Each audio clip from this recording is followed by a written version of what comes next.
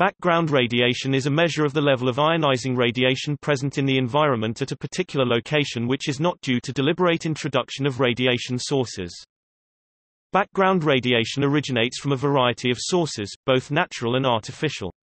These include both cosmic radiation and environmental radioactivity from naturally occurring radioactive materials such as radon and radium, as well as man-made medical X-rays, fallout from nuclear weapons testing and nuclear accidents.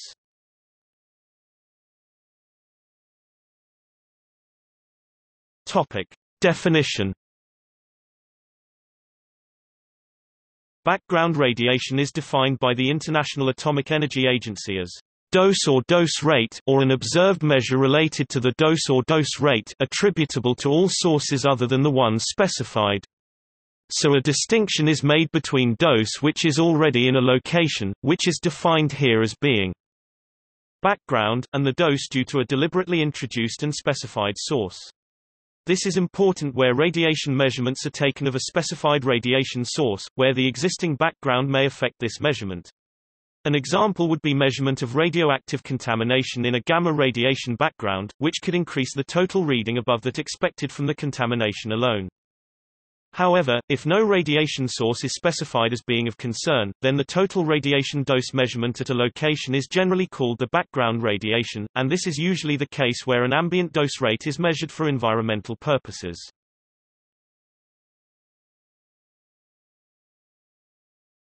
Topic: Background dose rate examples. Background radiation varies with location and time, and the following table gives examples. Topic: Natural background radiation. Radioactive material is found throughout nature. Detectable amounts occur naturally in soil, rocks, water, air, and vegetation, from which it is inhaled and ingested into the body. In addition to this internal exposure, humans also receive external exposure from radioactive materials that remain outside the body and from cosmic radiation from space. The worldwide average natural dose to humans is about 2.4 millisieverts (240 mrem) per year. This is 4 times the worldwide average artificial radiation exposure, which in 2008 amounted to about 0.6 millisieverts (60 mrem) per year. In some rich countries, like the US and Japan, artificial exposure is, on average, greater than the natural exposure, due to greater access to medical imaging. In Europe, average natural background exposure by country ranges from under 2 millisieverts (200 mrem) annually in the United Kingdom to more than 7 millisieverts (700 mrem) annually for some groups of people in Finland. The International Atomic Energy Agency states, exposure to radiation from natural sources is an inescapable feature of everyday life in both working and public environments. This exposure is in most cases of little or no concern to society, but in certain situations the introduction of health protection measures needs to be considered, for example when working with uranium and thorium ores and other naturally occurring radioactive material (NORM). These situations have become the focus of greater attention by the agency in recent years.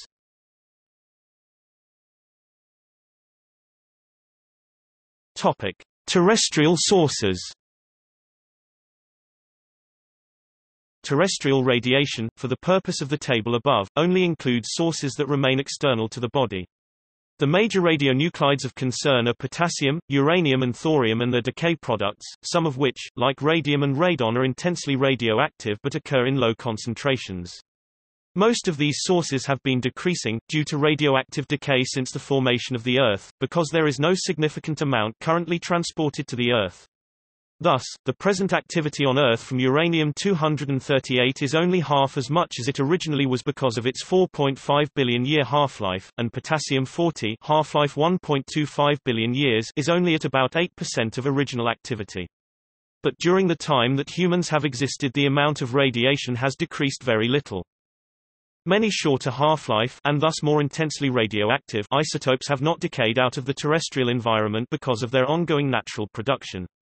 Examples of these are radium-226, decay product of thorium-230 in decay chain of uranium-238, and radon-222, a decay product of radium-226 in said chain. Thorium and uranium and their daughters primarily undergo alpha and beta decay, and aren't easily detectable. However, many of their daughter products are strong gamma emitters. Thorium-232 is detectable via a 239 keV peak from lead-212, 511, 583 and 2614 keV from thallium-208, and 911 and 969 keV from actinium-228. Uranium-238 manifests as 609, 1120, and 1764 keV peaks of bismuth-214 cf., the same peak for atmospheric radon. Potassium-40 is detectable directly via its 1461 keV gamma peak. The level over the sea and other large bodies of water tends to be about a tenth of the terrestrial background.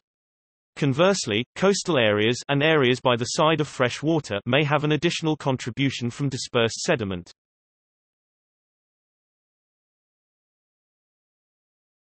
Topic: Airborne sources. The biggest source of natural background radiation is airborne radon, a radioactive gas that emanates from the ground. Radon and its isotopes, parent radionuclides, and decay products all contribute to an average inhaled dose of 1.26 millisieverts, a millisievert per year. Radon is unevenly distributed and varies with weather, such that much higher doses apply to many areas of the world, where it represents a significant health hazard. Concentrations over 500 times the world average have been found inside buildings in Scandinavia, the United States, Iran, and the Czech Republic. Radon is a decay product of uranium, which is relatively common in the Earth's crust, but more concentrated in ore-bearing rocks scattered around the world. Radon seeps out of these ores into the atmosphere or into groundwater or infiltrates into buildings. It can be inhaled into the lungs, along with its decay products, where they will reside for a period of time after exposure. Although radon is naturally occurring, exposure can be enhanced or diminished by human activity, notably house construction. A poorly sealed basement in an otherwise well-insulated house can result in the accumulation of radon within the dwelling, exposing its residents to high concentrations. The widespread construction of well-insulated and sealed homes in the northern industrialized world has led to radon becoming the primary source of background radiation in some localities in northern North America and Europe. Basement sealing and suction ventilation reduce exposure. Some building materials, for example lightweight concrete with alum shale, phosphogypsum and Italian tuff, may emanate radon if they contain radium and are porous to gas. Radiation exposure from radon is indirect. Radon has a short half-life 4 days and decays into other solid particulate radium series radioactive nuclides. These radioactive particles are inhaled and remain lodged in the lungs, causing continued exposure. Radon is thus assumed to be the second leading cause of lung cancer after smoking, and accounts for 15,000 to 22,000 cancer deaths per year in the U.S. alone. However, the discussion about the opposite experimental results is still going on. About 100,000 becquerels per cubic meter of radon was found in Stanley Watra's basement in 1984. He and his neighbors in Boyertown, Pennsylvania, United States may hold the record for the most radioactive dwellings in the world. International radiation protection organizations estimate that a committed dose may be calculated by multiplying the equilibrium equivalent concentration (EEC) of radon by a factor of 8 to 9 nanosieverts cubic meter per becquerel H and the EEC of thoron by a factor of 40 nanosieverts cubic meter per becquerel H. Most of the atmospheric background is caused by radon and its decay products.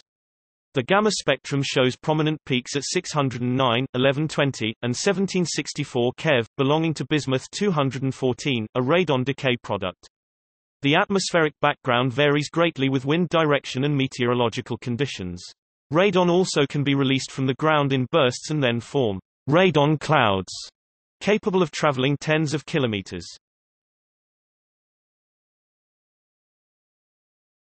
Topic: Cosmic radiation. The Earth and all living things on it are constantly bombarded by radiation from outer space. This radiation primarily consists of positively charged ions from protons to iron and larger nuclei derived from outside the Solar System. This radiation interacts with atoms in the atmosphere to create an air shower of secondary radiation, including X-rays, muons, protons, alpha particles, pions, electrons, and neutrons. The immediate dose from cosmic radiation is largely from muons, neutrons, and electrons, and this dose varies in different parts of the world based largely on the geomagnetic field and altitude. For example, the city of Denver in the United States at 1,650 meters elevation receives a cosmic ray dose roughly twice that of a location at sea level. This radiation is much more intense in the upper troposphere, around 10 km altitude, and is thus of particular concern for airline crews and frequent passengers, who spend many hours per year in this environment. During their flights, airline crews typically get an additional occupational dose between 2.2 millisieverts (220 mrem) per year and 2.19 millisieverts per year, according to various studies. Similarly, cosmic rays cause higher background exposure in astronauts than in humans on the surface of Earth. Astronauts in low orbits, such as in the International Space Station or the Space Shuttle, are partially shielded by the magnetic field of the Earth, but also suffer from the Van Allen radiation belt, which accumulates cosmic rays and results from the Earth's magnetic field. Outside low Earth orbit, as experienced by the Apollo astronauts who traveled to the Moon, this background radiation is much more intense, and represents a considerable obstacle to potential future long-term human exploration of the Moon or Mars. Cosmic rays also cause elemental transmutation in the atmosphere, in which secondary radiation generated by the cosmic rays combines with atomic nuclei in the atmosphere to generate different nuclides. Many so-called cosmogenic nuclides can be produced, but probably the most notable is carbon-14, which is produced by interactions with nitrogen atoms. These cosmogenic nuclides eventually reach the Earth's surface and can be incorporated into living organisms. The production of these nuclides varies slightly with short-term variations in solar cosmic ray flux, but is considered practically constant over long scales of thousands to millions of years. The constant production, incorporation into organisms and relatively short half-life of carbon-14 are the principles used in radiocarbon dating of ancient biological materials, such as wooden artifacts or human remains. The cosmic radiation at sea level usually manifests as 511 keV gamma rays from annihilation of positrons created by nuclear reactions of high-energy particles and gamma rays. At higher altitudes there is also the contribution of continuous Bremsstrahlung spectrum.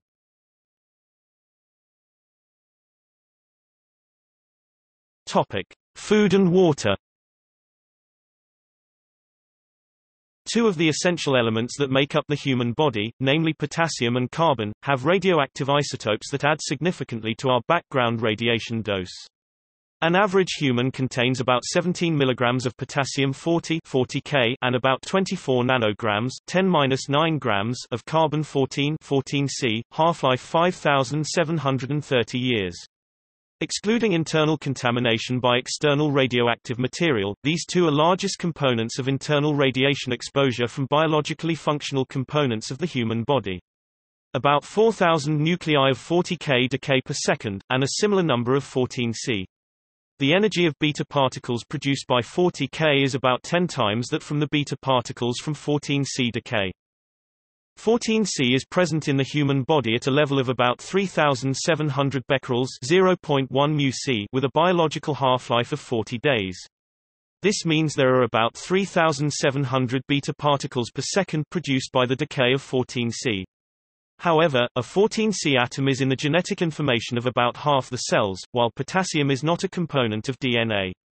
The decay of a 14C atom inside DNA in one person happens about 50 times per second, changing a carbon atom to one of nitrogen. The global average internal dose from radionuclides other than radon and its decay products is 0.29 millisieverts, of which 0.17 millisieverts comes from 40K, 0.12 millisieverts comes from the uranium and thorium series, and 12 microsieverts comes from 14C.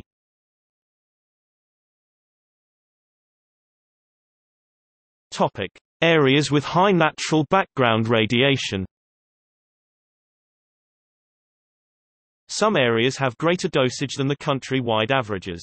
In the world in general, exceptionally high natural background locales include Ramsar in Iran, Garipari in Brazil, Karunagapalli in India, Arkarula in Australia and Yangjiang in China. The highest level of purely natural radiation ever recorded on the Earth's surface was 90 micrograys per hour on a Brazilian black beach, areia preta in Portuguese, composed of monazite. This rate would convert to 0.8 grays, for year-round continuous exposure, but in fact the levels vary seasonally and are much lower in the nearest residences. The record measurement has not been duplicated and is omitted from UNSCEAR's latest reports. Nearby tourist beaches in Garipari and Kamurushitiba were later evaluated at 14 and 15 micrograys per hour. The highest background radiation in an inhabited area is found in Ramsar, primarily due to the use of local naturally radioactive limestone as a building material. The 1,000 most exposed residents receive an average external effective radiation dose of 6 millisieverts (600 mrem) per year, 6 times the ICRP recommended limit for exposure to the public from artificial sources. They additionally receive a substantial internal dose from radon.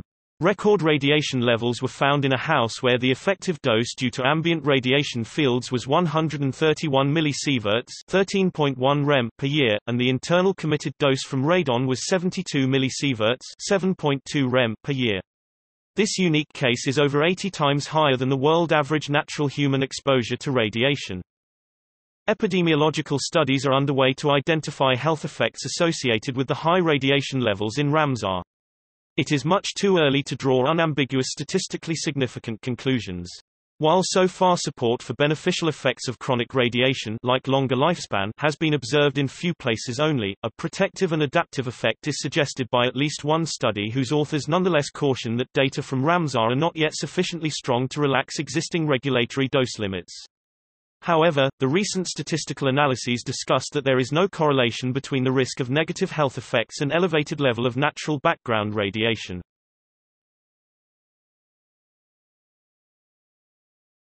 Topic: Photoelectric. Background radiation doses in the immediate vicinity of particles of high atomic number materials, within the human body, have a small enhancement due to the photoelectric effect.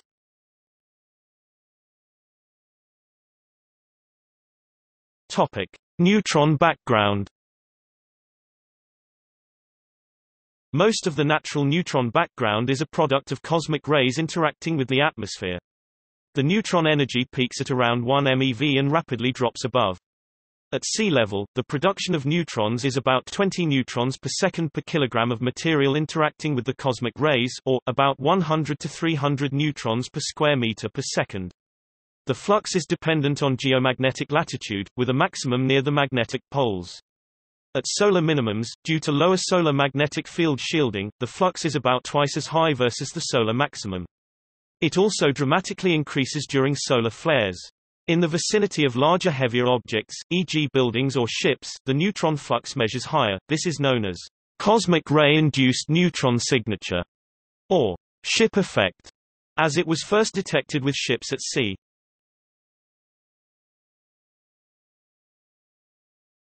Topic: Artificial background radiation.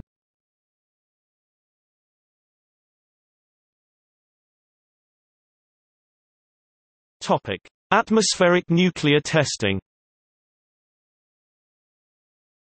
Frequent above-ground nuclear explosions between the 1940s and 1960s scattered a substantial amount of radioactive contamination. Some of this contamination is local, rendering the immediate surroundings highly radioactive, while some of it is carried longer distances as nuclear fallout. Some of this material is dispersed worldwide. The increase in background radiation due to these tests peaked in 1963 at about 0.15 millisieverts per year worldwide, or about 7% of average background dose from all sources.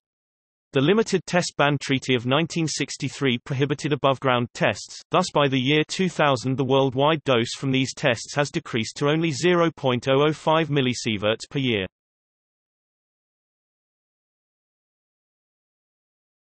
Topic: Occupational exposure.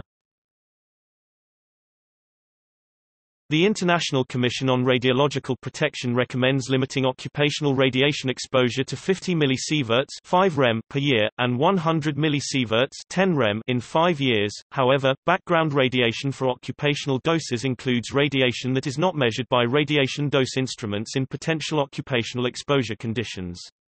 This includes both off-site, natural background radiation, and any medical radiation doses. This value is not typically measured or known from surveys, such that variations in the total dose to individual workers is not known. This can be a significant confounding factor in assessing radiation exposure effects in a population of workers who may have significantly different natural background and medical radiation doses. This is most significant when the occupational doses are very low. At an IAEA conference in 2002, it was recommended that occupational doses below 1 to 2 millisieverts per year do not warrant regulatory scrutiny.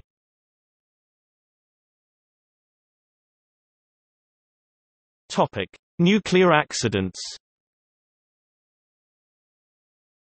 Under normal circumstances, nuclear reactors release small amounts of radioactive gases, which cause small radiation exposures to the public.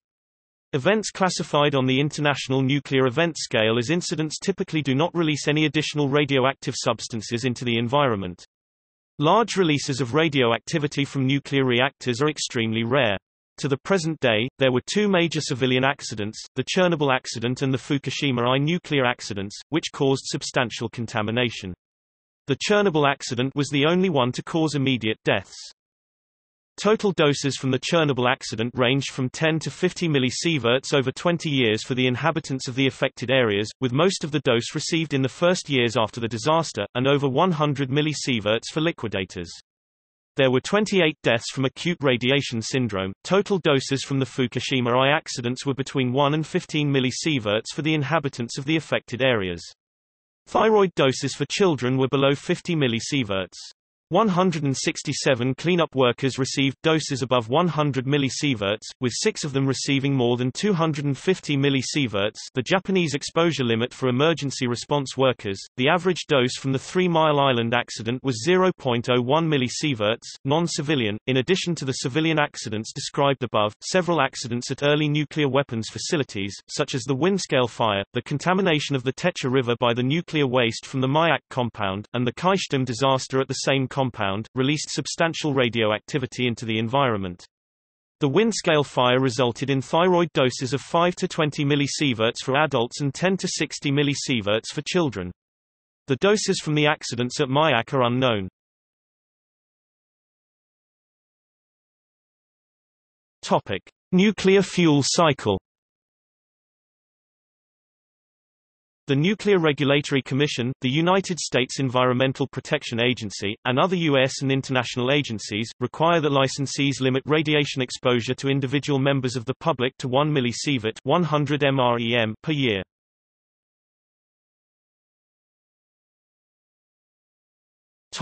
Other. Coal plants emit radiation in the form of radioactive fly ash which is inhaled and ingested by neighbors, and incorporated into crops. A 1978 paper from Oak Ridge National Laboratory estimated that coal-fired power plants of that time may contribute a whole-body committed dose of 19 microsieverts, to their immediate neighbors in a radius of 500 meters.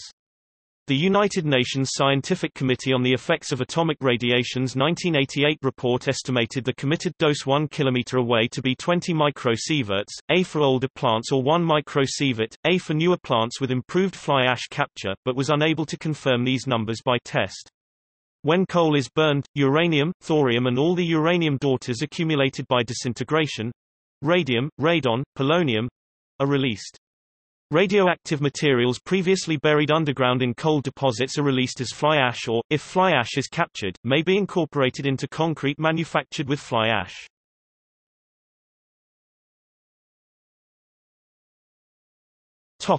Other sources of dose uptake.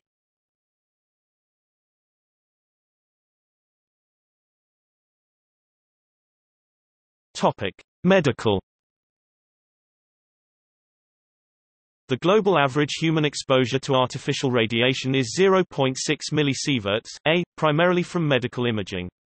This medical component can range much higher, with an average of 3 millisieverts per year across the USA population. Other human contributors include smoking, air travel, radioactive building materials, historical nuclear weapons testing, nuclear power accidents and nuclear industry operation. A typical chest X-ray delivers 20 microsieverts 2 mrem of effective dose. A dental X-ray delivers a dose of 5 to 10 microsieverts. A CT scan delivers an effective dose to the whole body ranging from 1 to 20 millisieverts 100 to 2000 mrem.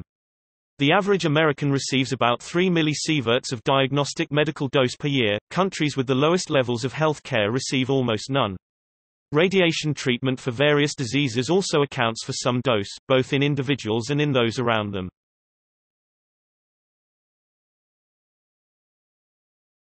Topic: Consumer items. Cigarettes contain polonium-210, originating from the decay products of radon, which stick to tobacco leaves. Heavy smoking results in a radiation dose of 160 millisieverts per year to localized spots at the bifurcations of segmental bronchi in the lungs from the decay of polonium-210. This dose is not readily comparable to the radiation protection limits, since the latter deal with whole-body doses, while the dose from smoking is delivered to a very small portion of the body.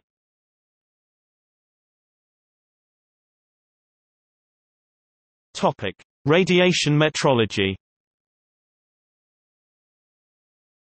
In a radiation metrology laboratory, background radiation refers to the measured value from any incidental sources that affect an instrument when a specific radiation source sample is being measured. This background contribution, which is established as a stable value by multiple measurements, usually before and after sample measurement, is subtracted from the rate measured when the sample is being measured. This is in accordance with the International Atomic Energy Agency definition of background as being dose or dose rate, or an observed measure related to the dose or dose rate attributable to all sources other than the one specified. The same issue occurs with radiation protection instruments, where a reading from an instrument may be affected by the background radiation. An example of this is a scintillation detector used for surface contamination monitoring. In an elevated gamma background, the scintillator material will be affected by the background gamma, which will add to the reading obtained from any contamination which is being monitored. In extreme cases, it will make the instrument unusable as the background swamps the lower level of radiation from the contamination. In such instruments, the background can be continually monitored in the ready state, and subtracted from any reading obtained when being used in measuring mode. Regular radiation measurement is carried out at multiple levels. Government agencies compile radiation readings as part of environmental monitoring mandates, often making the readings available to the public and sometimes in near real time. Collaborative groups and private individuals may also make real-time readings available to the public. Instruments used for radiation measurement include the Geiger-Müller tube and the scintillation detector.